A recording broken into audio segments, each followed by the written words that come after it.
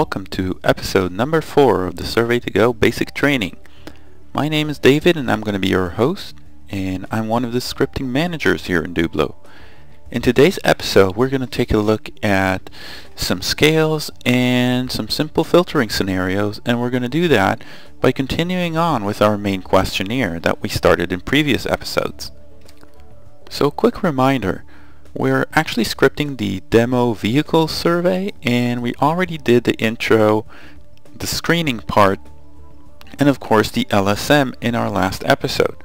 In today's episode we're going to do the first part of our main questionnaire, which is the brand awareness part, and we are going to script questions A1, A2, and A3. Now these questions, you will notice that we have some simple form of filtering that we need to take into account, as we are being asked what brands we are aware of, and then from those which one we've heard in the past 6 months, and from those where we have heard about them. So we're going to do that in 2 passes as usual. The first pass I'm going to just add the different questions and answers, and then in the second pass I'm going to add the different logic. So join me once I'm done adding the questions.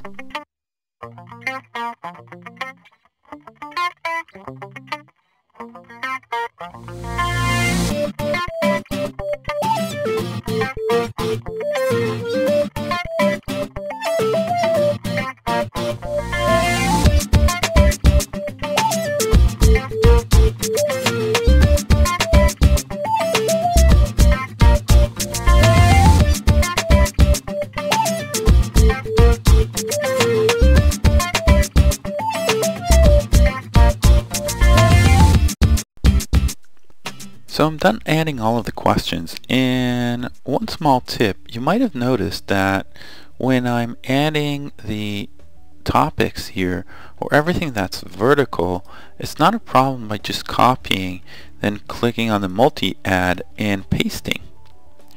However, what happens when you have this type of horizontal table that you want to copy from? So if I copy that and I do a multi-add and paste here, it shows up as a single line.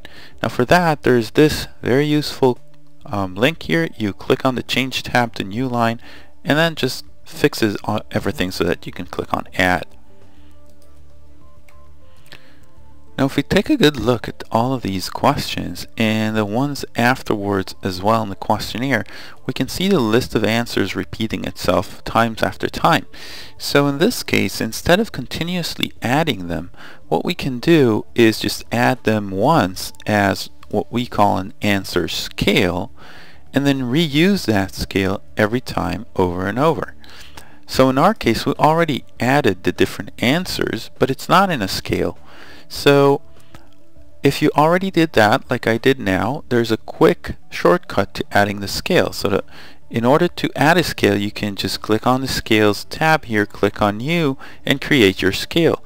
But if you already added it, like I did, what you can do is just right click on the question and choose Make Question Answers into Scale. So I'm going to click that, and immediately that generates the scale. And I'm going to click on Edit just to rename the scale that was created, and I'm going to give it a different name, saying Car Brands, and I'll click on OK, and now this is a scale. So in this question, instead of adding the answers manually, I can just select from the scale, and then these answers are going to be added automatically. Now a very important note, if you're going to do that, only do that with surveys that are not in field yet, because that deletes the answers and re-adds them, so that will lose you information. So only do that while scripting. So we'll do that for the topics as well. We'll change that to the car brands, and now we're done. So now we want to take a look at the actual logic that was requested. So the first one is just randomize the brands list. So to do that, we're going to go to A1 and we'll go to the Advanced tab and just check this box right here, randomize answers or topics. Next, on A2, we only want to, so we want to do a rotation of the brand lists and only show the ones that were done in A1. So let's do them one by one. We'll start with the rotation. So we'll go to the Advanced tab as well, and we'll click on Randomize Answers Topics, and we'll check the cyclic box. That will make it a rotation instead of a randomization. Next, we want to only show the brand mentioned in A1. So for that, I'm going to go to the Scripts tab. That's a simple filtering actually, and I'm going to use the Filter Answers by Answers function, and I'll give it the target as A2 and the source will be A1. What this will do, it will only show in A2 the answers that were selected in A1. So that's easy enough. Let's continue on to A3. Here we want to randomize the brands list again and only show the brands from A2. So we'll do that again. We'll go to the Advanced tab, we'll check the Randomize Answers and Topics, and mind you, this is a multiple selection grid, so when I filter, I don't want to filter the answers, which is the TV, radio, and internet. We want to filter out the topics. So I'm going to write filter topics by answers, and I'll say I want to filter A3, which is the one we're working on now, by the answers of A2. And that's it. So now we're off to testing. So I'm going to right click the A1 question and click on Start Question in Emulator. That will spin up the emulator and we'll be able to test. So which of the following brands are you aware of? Whoops! I see none being randomized along with all of the other questions. And one more thing I can see, that I can choose none in Ford and Mazda. So none is not exclusive. So let's fix those both of these two issues. So the nice thing about adding the scale is that we only need to fix that within the scale, and that will apply to all the other questions. So I'll click on Edit to the scale, and I'll choose my none answer. I'll scroll all the way to the right, and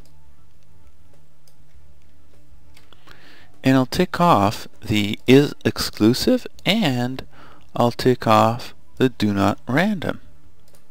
And I'll click on OK, and that will apply. So now when we go back to the actual survey and we'll jump directly to A1, we see none is actually on the top, on the bottom, and when I click here, I click on none, that will apply.